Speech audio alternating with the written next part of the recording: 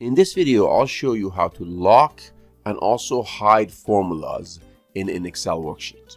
So I have a worksheet over here consisting of 5 columns. So as you can see, the first 3 columns here are values. These are entries in which users must enter a value manually.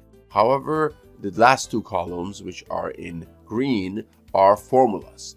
So the objective here is to lock all cells which contain formulas, and not only lock the cells so they can't be altered, but also hide the formula, meaning that we want the Excel display to not show the formula in this section over here. And this could be done for various reasons, most importantly to prevent accidental changes, and also other reasons such as simplifying the user experience, or perhaps for protecting intellectual property.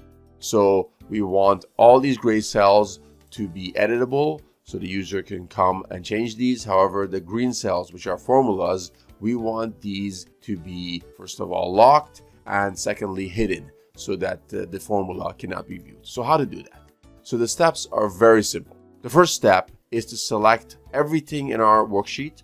That is by clicking this icon in the top left-hand corner, selecting everything, and then right-clicking and going to Format Cells. This page appears in which we have to go to the Protection section on the top, and we have to uncheck this box that says Locked. And I'll explain a little bit later on why. But right now, we just have to unlock everything. So we will uncheck this box, which is by default set as locked. So I uncheck the box. Now I'm going to click on OK. So everything is unlocked. So everything is editable right now. The next step is to select the columns which contain formulas. In this case, for me, it's going to be columns D and E.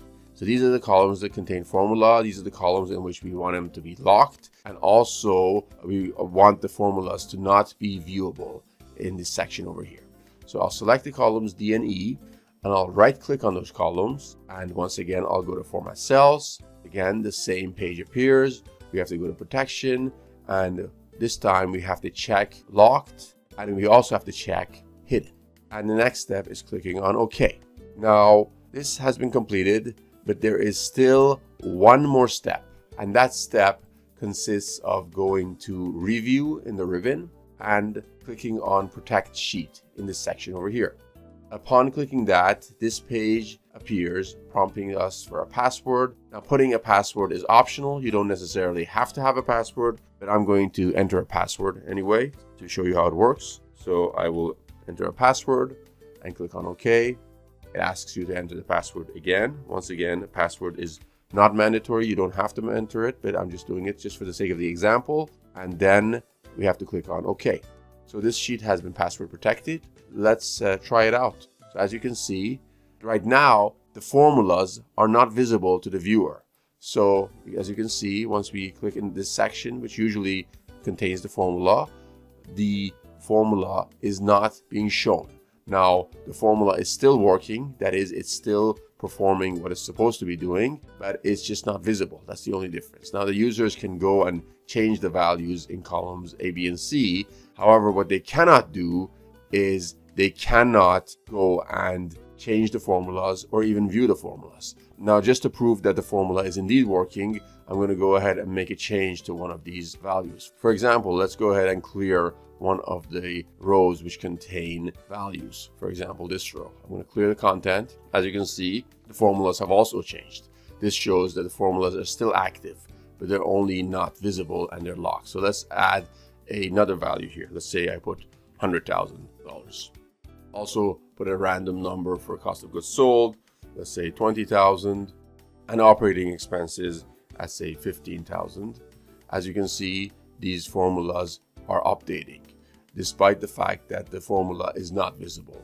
And this is a very neat and handy way to not only lock the formulas, but make them invisible to the viewer. And again, this is most importantly to prevent accidental changes, but also to simplify the user experience, especially if the users don't need to see those formulas, and also to perhaps protect intellectual property. I hope you found this video useful and got some value out of it.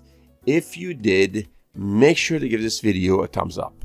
Also, if you're new to my channel and you're not subscribed already, make sure to subscribe and also turn on notifications so you won't miss out on my next videos.